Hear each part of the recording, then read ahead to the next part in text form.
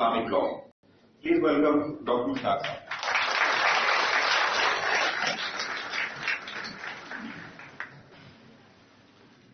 Bismillahirrahmanirrahim.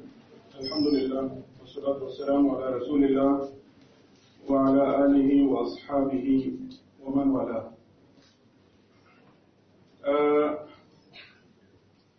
I have made this title for the presentation in this way: finding method in their madness. How our universities teach Islamic law. I have borrowed this phrase from Shakespeare, of course, method in his madness. And I will try to show that the way our universities teach Islamic law is real madness. And I will try to see if there is a method in this madness or not. So I will begin with the way our universities, the curricula, the syllabi, and the whole approach about Islamic law, how our universities look at Islamic law. What is Islamic law for our universities imparting legal education? Should we talk about Islamic law because we are in the International Islamic University, Islamabad?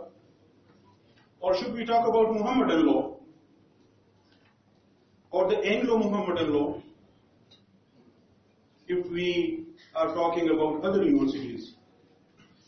Because they equate Islamic law with the so-called Muhammadan law, which is our colonial baggage indeed. Sometimes they talk about Muslim personal law. Muslim personal law. Now, if it goes to the Roman law tradition, then there was law about acts, law about persons, law about property. How would you talk about Muslim personal law from the perspective of Islamic law and jurisprudence?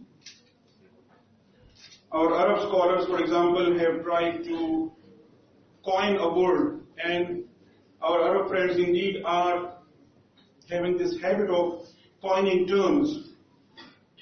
So they would try to have a term for corporation, for example, calling it Sharikatul Musahama, and then we would feel as if the thing has been Islamized or Islamicized. Islamification of the Western concepts. So they have also tried to come up with another term for this thing, and they call it the law of personal status, Qanun al-Ahwal al-Shakhsiyya. Now, this is not just about the title of the course or the title of a particular subject. It actually denotes the whole approach about that particular area. And because of shortage of time, I will not go into too many details here, but I will just briefly tell you that the way these universities, including ours, and I will come back to our university just shortly, the way these universities look at Islamic law is actually based on our biases about Islamic law which we have inherited from our colonial masters. And these biases about Islamic law, these prejudices about Islamic law include, number one and foremost, when we talk about Islamic law, when we teach Islamic law, when we study Islamic law, we have in mind that it is a rigid law, out of tune with the realities of the time. Something which might be very beneficial in the past, no longer relevant today. Also, because of the works of the Orientalists, including Joseph Shah, Fulson, and others, we believe, and sometimes we just copy without really thinking about it, that the Muslim jurists were talking about something which was never practiced even in Muslim history earlier, and there was a gap between theory and practice. The law that was taught by Muslim jurists in the manuals of Islamic law, which was recorded there, was never practiced because the Muslim rulers had a non-religious, secular system of administration of justice. Sometimes they call it siyasa shar'iyya. And then they say this was non-religious, non-legal, secular system. Was it really so?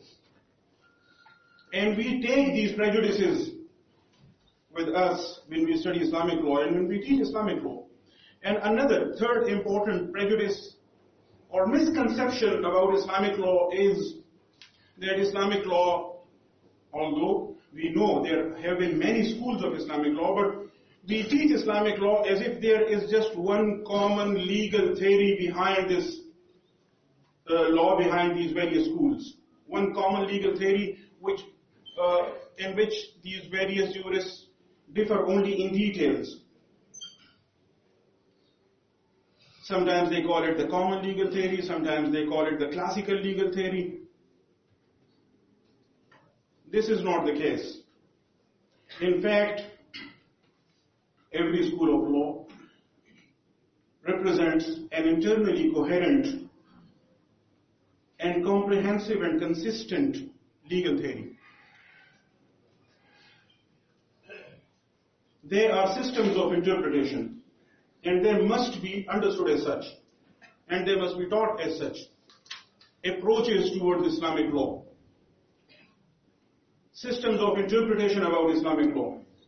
But no, take any textbook which is taught about Islamic law in any school of law in Pakistan, and you will see Muslim sects.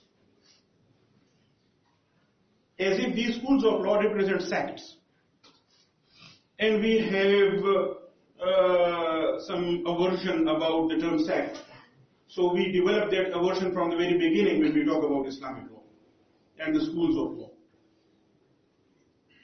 We do not have that kind of aversion when we talk about natural law, tradition, positivism, utilitarianism, legal realism, and so many other approaches about law. But when it comes to Islamic law and schools of Islamic law, because we have been taught that they are sects, so we have a kind of aversion towards them. And it is on that basis and in that background that people raise then questions, whose Shariat? Well, they never raise this question, whose constitution? Take the American constitutional interpretation, for example. Is there one monolithic approach about interpreting the American constitution? Or take the Pakistani constitution. Do our judges have just one common theory about constitutional interpretation? Yesterday, Munir Sahib was talking about Cornelius's naturalism and Munir's positivism. And look at the various judgments of the Supreme Court even today, and you will find many approaches and different legal theories, but nobody asks whose constitution, because we know that the constitution as interpreted by the Supreme Court is what we mean here. And if the judges of the Supreme Court differ with each other, then the majority. Their decision is enforced, irrespective of whether I agree with the conclusion or not, irrespective of whether I agree with the approach or not, irrespective of whether I like it or dislike it, it is enforced. I try to change it, I criticize it, but I never ask this question, whose Shariat or whose constitution? One more thing, and then I switch over to the next part of my presentation. Our universities, most of them, teach Islamic law as just a law, among so many other laws. While this should not be the case in Pakistan. Pakistan is an Islamic state. Islamic Republic of Pakistan, Article 1 of the Constitution. Islam is the state religion, Article 2 of the Constitution. Sovereignty belongs to Almighty Allah over the entire universe, Article 2A of the Constitution. Democracy, human rights, etc., etc., etc., as enunciated by Islam. Article 227, no law shall be made repugnant to Islamic injunctions. All the existing laws shall be brought into conformity with the Islamic injunctions. Section 4, enforcement of the Shariat Act 1991, never abrogated, still exists. It is a binding law. It uses the word shall for all courts, that they shall interpret the law as per the Islamic injunctions. And this general obligation has been reiterated in many specific pieces of legislation as well, such as Section 338F of the Constitution of the Pakistan Penal Code, and many other laws, that they shall be interpreted as per Islamic injunctions. Now, how the judges can interpret these laws as per the Islamic injunctions if they have not been trained in this system of interpretation or systems of interpretation. So, this is my first and foremost thesis here, that it is the duty of all schools of law in Pakistan to teach Islamic law not as a law, but as the law of the land.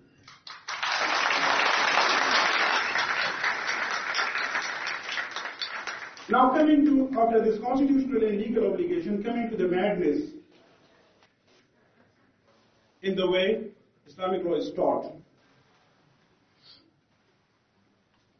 Not only taught, look at the various decisions of the Supreme Court of Pakistan or the High Courts or even the Federal Shariat Court or the Council of Islamic Ideology, and try to find out if the court or the council, for example, has a legal theory, or just picking and choosing without going for the legal principles behind these various opinions. Unless we talk about those principles and we just do this cherry picking, we cannot solve our problems here. And I have already written on this, so I will not go into details here. If you are interested, I have written an article on this, which is in the Lum's Law Journal, in which I tried to see if the Council of Islamic Ideology has a legal theory, and I have given it the title, Discovering Law Without a Coherent Legal Theory. This is madness. तो यहाँ गिरा कोई वहाँ गिरा, क्योंकि पैर तो फिर सही जगह पड़ेगा ही नहीं ना. Coming to Islamic University, and let us do some soul searching here as well. The very first problem I see in the way Islamic law is being taught in the International Islamic University Islamabad is that we have bifurcated law and Sharia, which is sometimes very good for the purpose of specialization. So you have the law of contract, and then you have another special course about Islamic law of contract. You have partnerships law, and then you have Islamic law of partnerships. Seems good enough. But that bifurcation is lethal. Because as I said, even if we have the Contract Act of 1872, but after the 1973 Constitution, after the Objectives Resolution, then after the 1973 Constitution, and then particularly after Article 2A has been inserted and Article 227 of the Constitution, and then Section 4 of the 1991 Muslim Personal Law, Section 4 of the 1991 Enforcement of Sharia Act, and many other laws. Now all these laws must be interpreted from the perspective of Islamic law. Just see how the Supreme Court of Pakistan defined Muslim personal law in Musammat Farishta versus the Federation of Pakistan in 1981. And then also see how the same Supreme Court redefined Muslim personal law in Dr. Mahmood Rahman Faisal versus Government of Pakistan 1994, just because a phrase was added to Article 227 of the Constitution after Farishta case.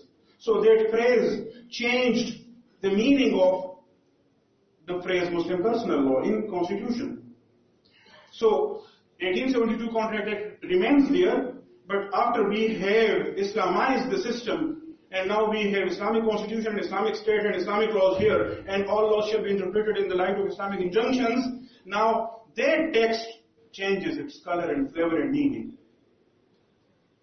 So something should be done about this, how our students should try to reinterpret the law of contract, for example, or the law of partnerships or any other law for that matter from the perspective of Islamic law. I also see problems with the way sometimes we have courses about legal study of Quran on the one hand, legal study of the Sunnah on the other hand, because in my view and in the view of all jurists of all schools of Islamic law, there is no bifurcation between Quran and the Sunnah. They go hand in hand. The Quran can never be understood in isolation from the Sunnah of the Prophet ﷺ. And then we have problems with, for example, riba of the Quran, riba of the Sunnah, etc. Now what needs to be done? I have talked a lot about problems, as I said yesterday. I will be talking about problems. What needs to be done? Yes, somebody said about textbooks, and another person answered that we have so many textbooks already there about this law, that law. True, we have so many textbooks, but as I said, they have been written not in the Pakistani context, not from the perspective of the Islamic injunctions. When you wear these glasses and you look at the same law, you have to rewrite many things. So there is indeed a need of textbooks about various laws, how these various laws should be taught and should be interpreted from the perspective of Islamic law. And yes, we need teachers training as well. We need to focus on teaching methods as well. And in particular, I should refer to an incident. Once Professor Niazi, my mentor and very beloved teacher, came out of his class and he told me, Mushtaq, I just taught them Usul al-Fiqh from Bodenheimer's jurisprudence. Usul al-Fiqh from Bodenheimer's jurisprudence. Yes, we need that kind of approach somehow. Because Islamic law is not just a matter of sawab. It is a matter of sawab indeed, but it is a law. Should be taught like a law. Legal reasoning and legal approach has to be there. And in particular, I should recommend all of you to read and search about case method. How case method is used in teaching law across the globe today. And this is a method in which our jurists actually excelled. Centuries ago, Roscoe Pound, a very renowned jurist, talking about the Hidayah, says this is the beginning of the case method. Because he didn't know that the Hidayah was written in the 6th century after Hijrah, and there were 5 centuries even before the Hidayah, where our jurists, even in that era, had already mastered case method. See, for example, the tradition of the Prophet ﷺ about riba, al-zahab bil-zahab, mislan bi-misl, yadam bi-yad, sawa'am bi-sawa'. Now, see how the jurists interpret this tradition. And they would say, if 100 dinars of gold are exchanged for 100 dinars of gold, okay. If there are 110 dinars on the other side, this is incorrect. Now, this is the very basic case. 100 dinars on the one hand, 110 dinars on the other. Then they say, okay, if there are 100 dinars and 110 dirhams made of silver, then they say, okay, the Prophet allowed this, sallallahu alaihi wasallam.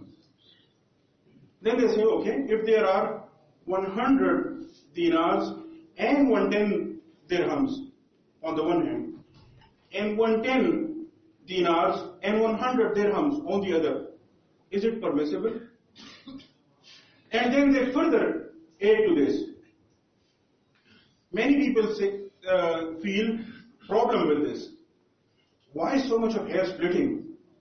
And let me tell you, this is the only way to teach law. Just talking about abstract principles is not enough and is not going to serve the purpose. You teach principles through cases. You give a set of facts, then you give another set of facts, you try to distinguish the cases, you show the principle. You relate various sets of facts under a broader principle.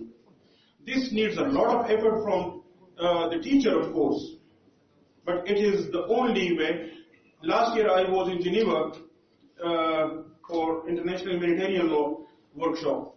More than 30 experts around the globe, from various universities, they came there to Geneva. And we were talking about the various problems about Islamic law and international humanitarian law.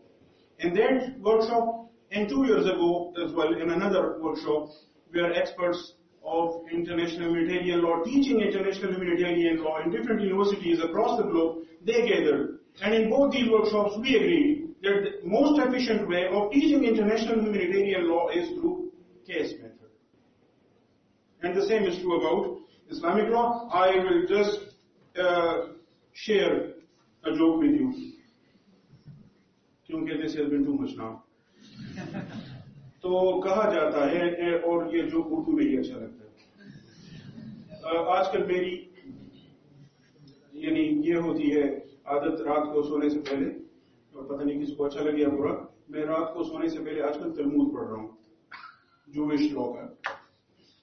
تو اس میں بھی بڑی دلچسپ چیزیں مل جاتی ہیں. How the جوش jurists looked at the law, the Torah, and how they interpreted it. بہت انٹرسٹنگ پیرللز ملتے ہیں اسلامک لا کے ساتھ.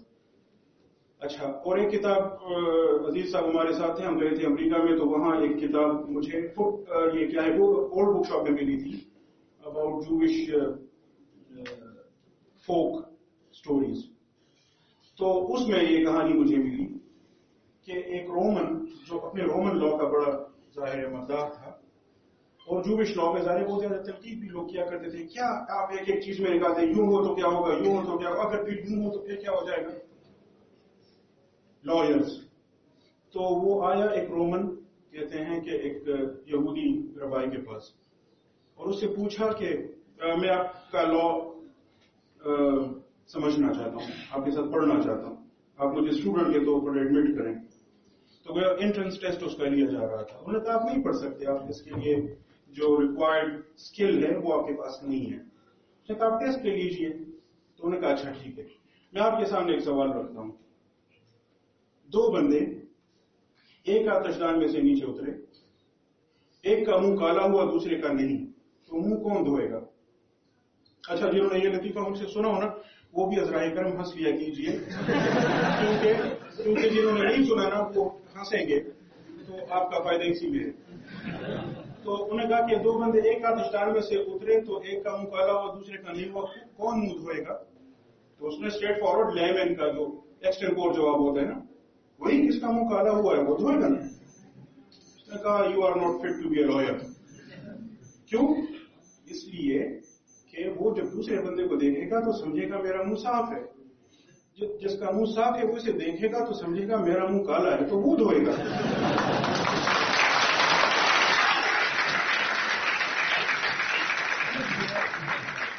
ابھی کہانی جاری ہے. تو اس نے کہا چلیے ٹھیک ہے, میں نے اس اندر سے نہیں سوچا تھا, تو آپ مجھے کوئی اور سوال دیں. انہوں نے کہا اچھا ٹھیک ہے, دو بندے ایک آتش دان میں سے اترے, ایک کا منہ کالا ہوا دوسرے کا نہیں ہوا, کون منہ دھوئے گا؟ اب اس نے تو جواب رٹ لیا تھا. اس نے کہا کہ جس کا منہ صاف ہے وہ دوسرے کو دیکھے گا تو سمجھے گا کہ میرا منہ کالا ہوا ہے, تو وہ دھو دے. اس نے کہا تم پھر فیل ہو گئے ہو, کیونکہ وہاں آئینہ بھی ہے, اس میں دیکھ لیں گے تو جس کا منہ صاف ہے وہ چلا جائے گا, جس کا نہیں صاف وہ دھوئے گا.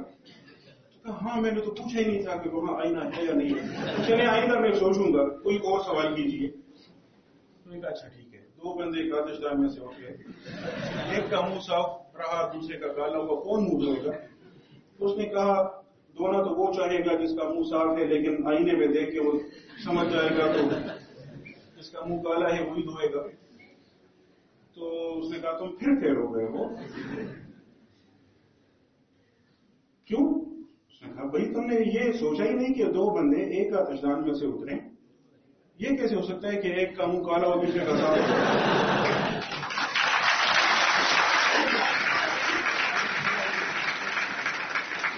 کہانی ابھی جاری ہے.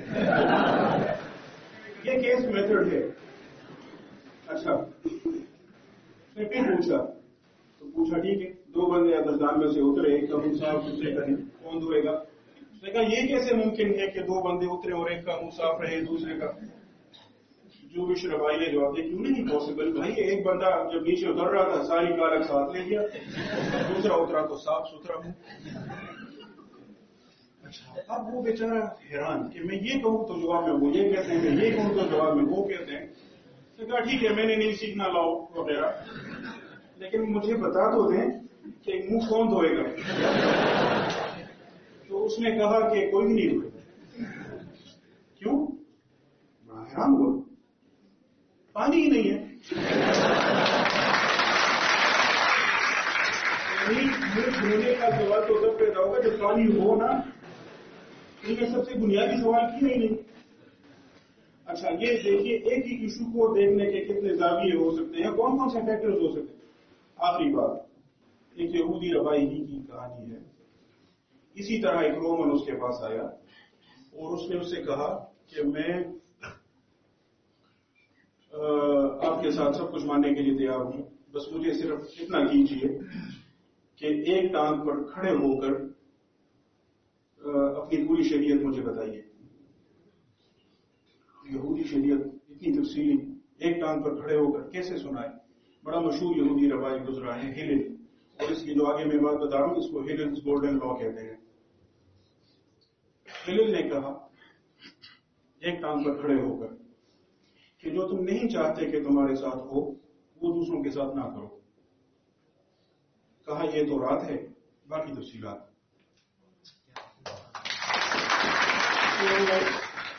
This is the way law is taught. کیسے آپ پیسز اینڈ بٹس میں ڈیوائڈ کرتے ہیں یہ الگ سکل ہے, اور کیسے مختلف رولز کو ایک پرنسپل کے تحت لاتے ہیں. اور یہ بات بائبل میں, یعنی یہ جو یہودی روائی کی بات ہے, یہ مسیح علیہ السلام سے بھی روایت ہوئی ہے, گاسپلز میں موجود ہے, اور رسول اللہ صلی اللہ علیہ وسلم کی حدیث بھی اس مفہوم کے حوالے سے موجود ہے. تو آئی تھینک یو ویری مچ.